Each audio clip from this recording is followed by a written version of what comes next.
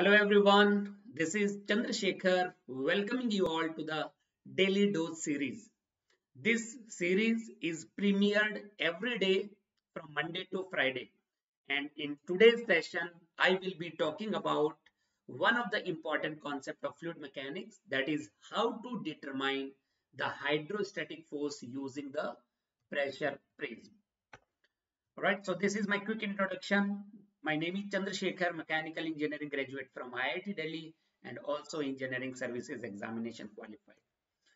So in this series, we actually discuss either a concept or a question which is very important from your examination point of view, right? So this series is running for mechanical as well as civil students, and every day in the morning time you will get sessions every day from Monday to Friday. So let us talk about the pressure prism, how to determine the hydrostatic force. The concept of pressure prism is used in case of surfaces with constant width.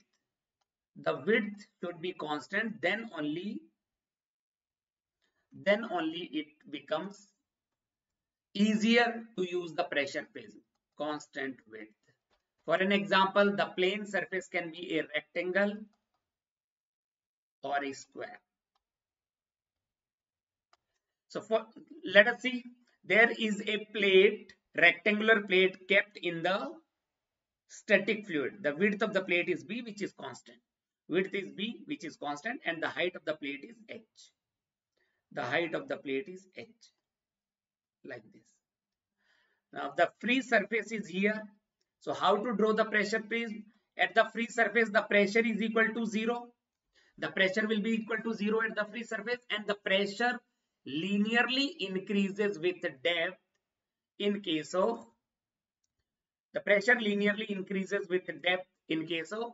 static incompressible fluid according to hydrostatic law. So the pressure here is 0. If we keep on increasing the pressure, so the pressure at the bottom will be equal to rho fluid into G into H. So the pressure prism will be a triangle. The pressure prism will be a triangle like this. This will be the pressure prism. So if we can find out the hydrostatic force, we can find out the volume of the pressure prism. What is the volume of the pressure prism? So it is a triangle. Area of the triangle into width will be the volume. So area of the triangle is half into base, that is rho fluid, it is the density of the fluid, into G into H, into height is capital H, into width of the surface. That is the magnitude of hydrostatic force acting on the vertical plane surface kept in a static fluid. And also, not only the magnitude of hydrostatic force, we can also find out the line of action of this hydrostatic force. The line of action of this hydrostatic force will pass through centroid of the pressure prism. Can you find out the centroid of the pressure prism? For this triangle, centroid is this point. So the line of action of this hydrostatic force F will pass through the centroid of the pressure prism. If we find out the depth of this centroid of the pressure prism from the free surface, that is called as depth of central pressure for the hydrostatic force. So it will be 2h by 3 from the top. Isn't it 2h by 3? This distance will be 2h by 3. And from the bottom it will be h by 3. This will be h by 3. So this is how we can find out the magnitude of the hydrostatic force as well as the location of central pressure, depth of Cp from the free surface of the liquid. Right? So the pressure prism can be utilized for immiscible multiple fluids. For an example, there are multiple fluids. There is a fluid rho 1, there is another fluid rho 2. Rho 1 and rho 2 are two fluids, and the vertical plate is having height h1 into rho 1 fluid, and the height h2 is in rho 2 fluid, and the width of the plate is b. So the width is constant. So if we draw the pressure prism, this is the free surface, let us say. Pressure here will be 0 at the free surface. Pressure will increase linearly. At the interface, the pressure will be rho 1 G H1, isn't it? What is the pressure at the bottom? The pressure at the bottom will be equal to rho 1 G H1 plus, according to hydrostatic law, plus rho to GH2, isn't it? So this is how the pressure prism will be drawn. That is how the pressure prism will be drawn. So volume of the pressure prism will be the magnitude of hydrostatic force. So the pressure prism can be divided into three simple figures. First one is triangle, then rectangle, and then triangle. So the total hydrostatic force will be equal to F1 plus F2 plus F3. What is F1? F1 is the F1 will be the volume of the pressure prism 1. What is the volume? It is a triangle, half into base. Base is rho 1 g h1 into height. Height is equal to h1 multiplied by width. That is the volume. And what is F2?